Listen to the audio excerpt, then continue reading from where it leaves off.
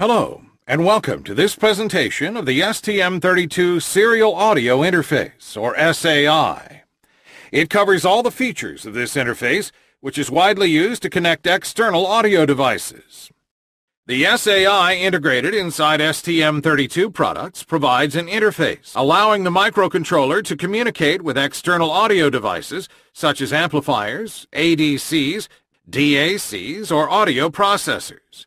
This interface is fully configurable and supports most audio standards, allowing easy connection to existing audio devices. Thanks to internal synchronization features, the amount of I/O pins is reduced to its minimum. The SAI can be programmed into 3 different modes.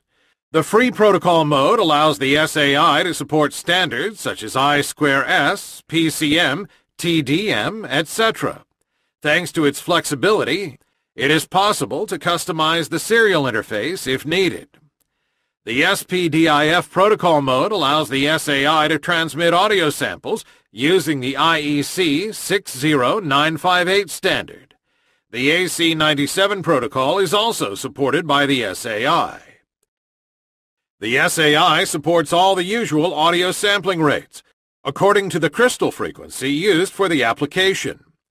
In addition, the SAI supports the master and slave modes in half-duplex or full-duplex communication. It is also possible to synchronize several SAI interfaces together. The SAI also provides a FIFO buffer of 8 samples and up to 2 interrupts and DMA interfaces. The SAI is composed of 2 independent subblocks, subblock A and B. Each subblock has its own APB interface, clock generator, FIFO buffer, DMA interface, and interrupt interface. Each subblock can be configured in receiver or transmitter mode and in master or slave mode with its own protocol. Internal and external synchronization allows 2 subblocks to be synchronized, or 2 SAI interfaces to be synchronized. Each subblock can handle up to 4 I/Os. For each subblock, FS is the frame synchronization, SCK is the bit clock, SD is the serial data, and MCLK is the master clock. The STM32F7 embeds 2 SAIs. Each SAI can receive a kernel clock or SAI-CKX from one of the 2 internal PLLs, from the I2S CK-in pad, or from the HSI or HSE oscillators. This last option is not available on all the STM32F7 products. The kernel clock is used by the SAI in order to generate the timing of the serial audio interface when configured in master mode.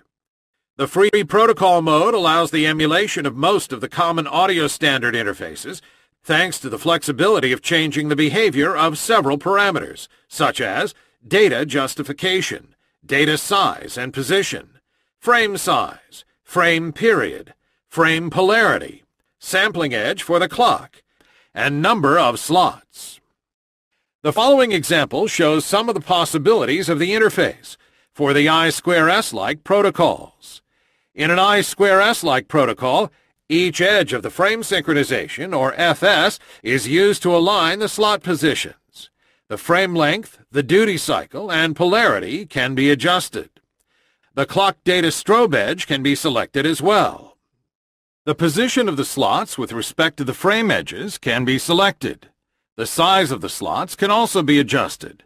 The amount of slots per frame shall be even in I2S-like protocol. The following example shows some of the possibilities of the interface for the TDM-like protocols. In a TDM-like protocol, only one edge of the frame synchronization, rising or falling, is used to align the slot's position. The frame length, the duty cycle, and polarity can be adjusted. The clock data strobe edge can be selected. The position of the slots with respect to the frame active edge can be selected. The size of the slots can also be adjusted. And the amount of slots per frame, up to 16. The SAI is able to handle up to 16 slots, and each slot can be individually activated or not. The inactive slots can be set in high Z. The slot size is always bigger than or equal to the data size. The SAI allows control of the position of the data inside each slot, and to set the unused parts of the slots to high Z if needed. This function can be helpful when the data line is shared between several devices. In master mode, the SAI can generate the master clock, or MCLK, depending on the audio system configuration. This master clock provides a reference clock to the external audio codecs. In master mode, the SAI generates the frame synchronization signal, or FS, and the bit clock, or SCK. The data line SD can be either input or output. In slave mode, the MCLK signal is not used. In slave mode, the SAI receives the frame synchronization signal, or FS, and the bit clock, or SCK, from another device, external or internal. The data line SD can be either input or output. In master mode, it is up to the SAI to generate the appropriate timings to provide the correct sampling rate.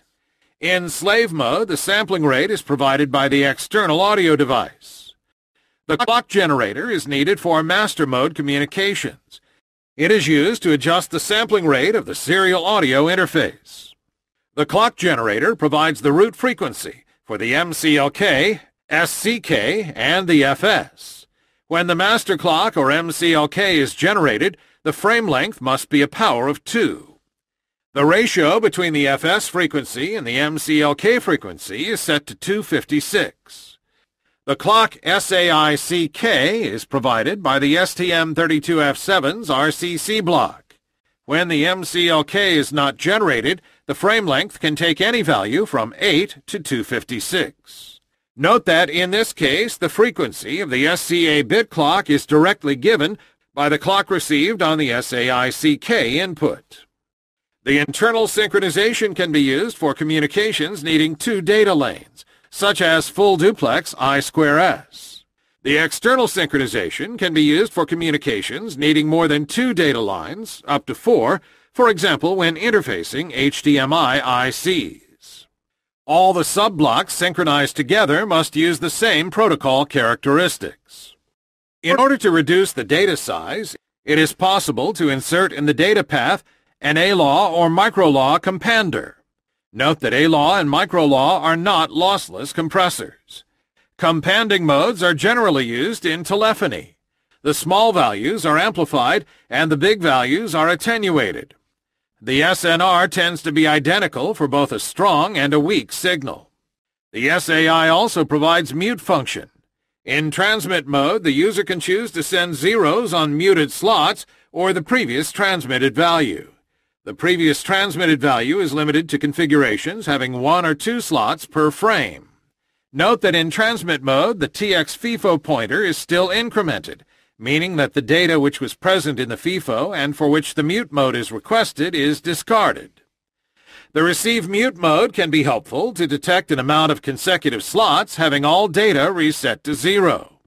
The anticipated or late frame error detection function increases the interface's reliability by detecting unexpected frame synchronization misalignment. A status flag is set and an interrupt can be generated as well. The application software will then have to restart the SAI interface. The SAI guarantees the data alignment even if an underrun or an overrun occurs. The SAI supports the audio IEC 60958 standard in transmit mode when configured for the SPDIF protocol. The SAI generates the preambles and the parity bit according to the transmitted data. The software has to handle the CS, U, and V bits. In the IEC 60958 specifications, the block structure is used to decode the channel status, or CS, and user information, or U.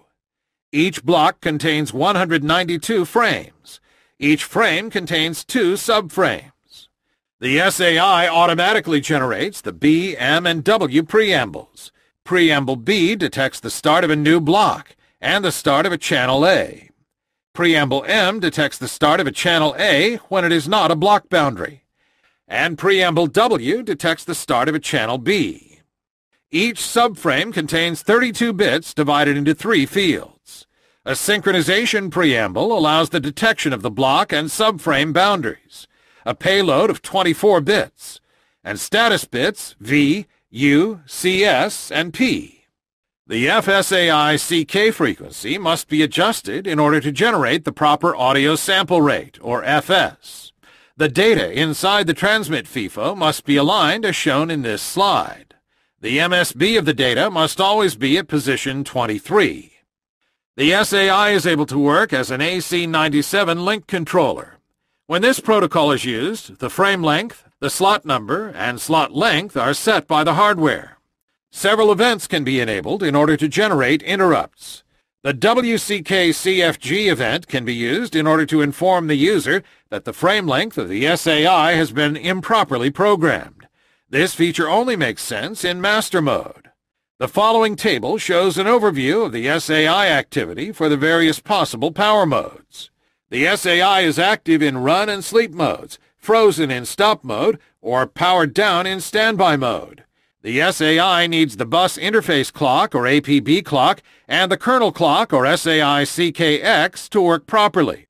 For a full duplex master mode, 2 data lines are needed, so 2 sub-blocks need to be used. The master sub-block A provides the synchronization to the slave sub-block B, using the internal synchronization feature, or I/O line management. Note that in this example, the sub-block B only uses the SDB. The amount of I/Os is reduced to its minimum thanks to the internal synchronization. Another kind of full duplex mode, using the TDM protocol. Slot 1 is inactive or not used for sub-block A. Slots 2 and 3 are inactive for sub-block B. For both sub-blocks, the frame structure has 4 slots. Sub-block A will generate 3 samples per frame. Sub-block B will receive 2 samples per frame.